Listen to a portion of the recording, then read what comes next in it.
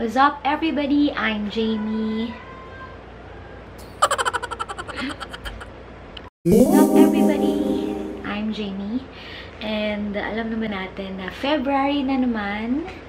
For some, you're so excited kasi makakasama na naman ninyo ang mahal niyo sa buhay, sa araw na, sa buwan na ito. But some, you know, they will just sleep all day on Feb 14 because still they are hurting inside. So, this vlog is for you.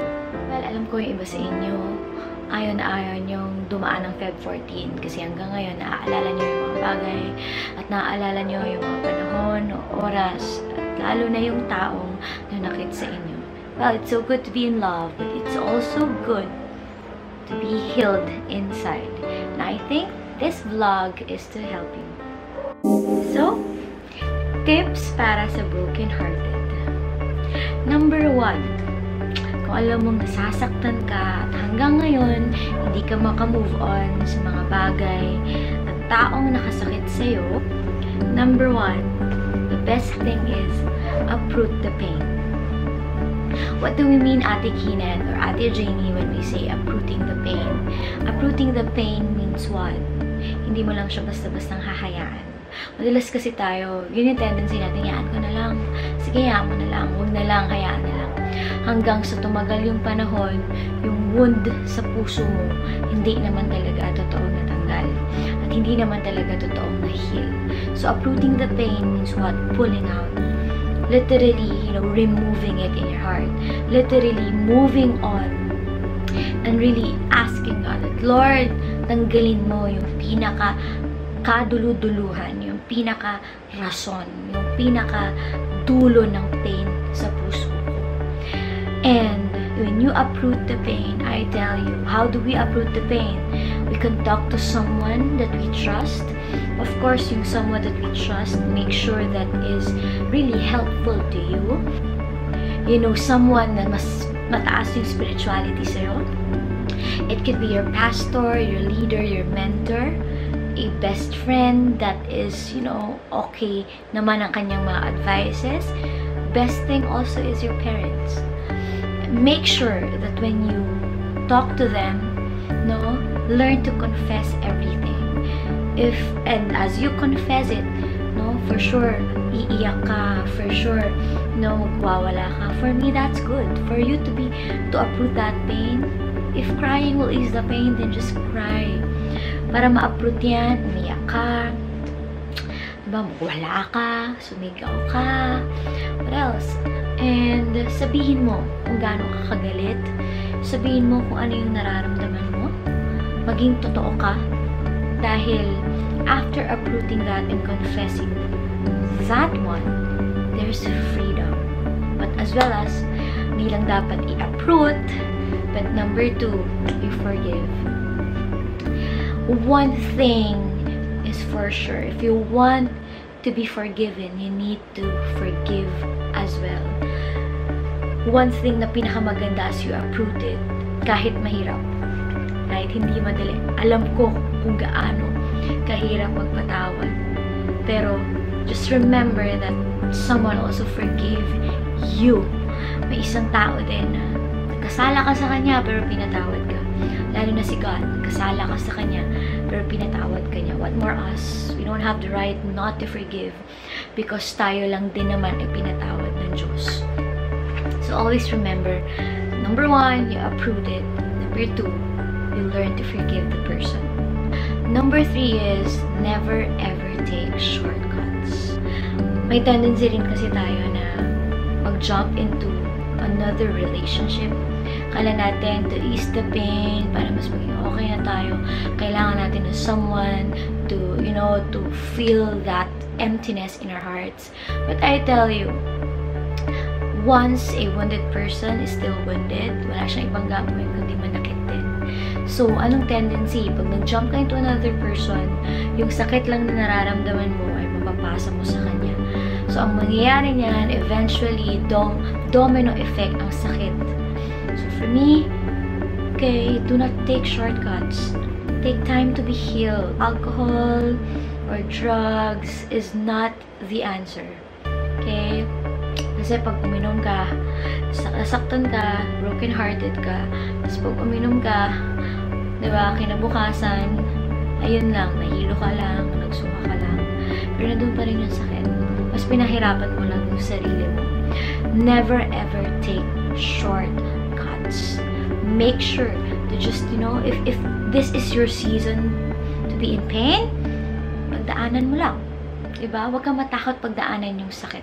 At huwag mo lang din yan matatakasan. Maganda, ang sakit at ang problema, nilalabanan, ino-overcome, until one day, paggising mo, okay ka na.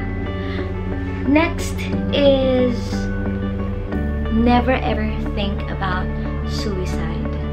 You know, we don't own our lives. I tell you, hindi po rason magpakamatay dahil lang nasasaktan ka. Pain is part of your life, but it is not the end of life.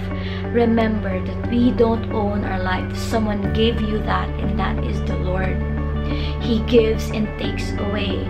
And kung binigay niya yan sa'yo, wala ka rin karapatang tapusin yan.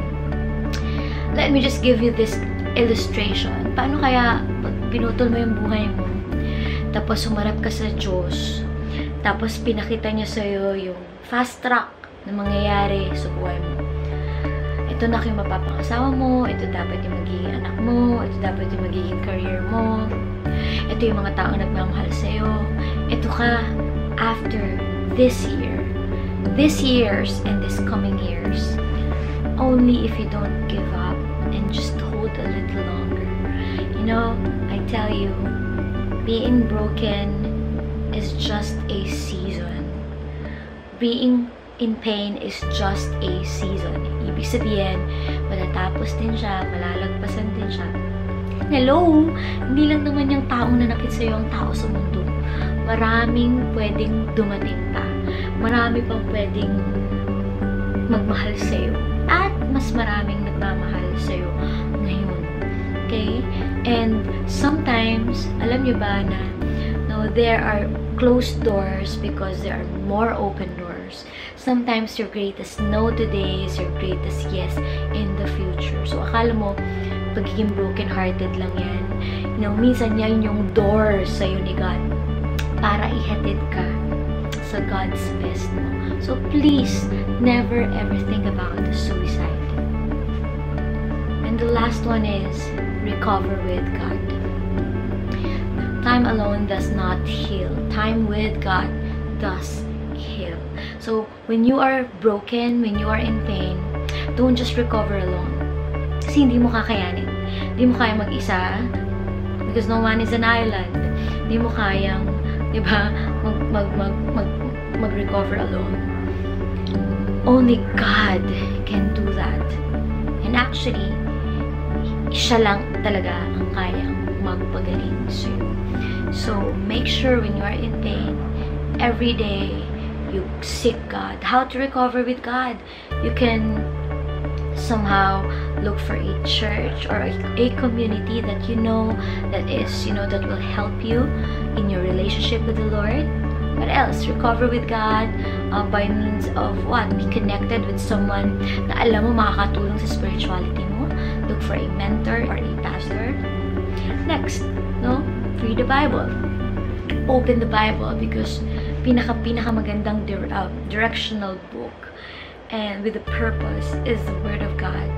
So, open it, read it, meditate on it, and maniwala ka sa akin, malalaman mo ang direksyon at malalaman mo ang katotohanan ng buhay. Recover with God by means of what? You can also attend a retreat. No, maraming churches, may mga retreats sila that will help you, you know, uproot that pain, you know, recover and at the same time be healed. That's it, guys. I think para sa mga broken-hearted kong kaibigan ngayon, I tell you, hindi yan habang buhay. And please, huwag kang pumayag na maging broken-hearted ka habang buhay. Today, as you watch this vlog, I pray, this is the end of that pain. Because you will just decide today to uproot that pain. Forgive the person.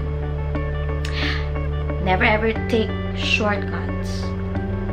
Never think about suicide. And last, recover with God. Thank you guys. I hope you're blessed with this vlog. And I hear from you. Please do comment down anything you want to say. Is it helpful? Or comment down the things that you want to hear from me for our next vlog. And at the same time, don't forget to like and subscribe. And lastly, don't forget to enjoy, honor, and maximize your season. This vlog is for the brokenhearted. Sana po after nyo mapanood ito, wala na yung sakit. Till the next vlog!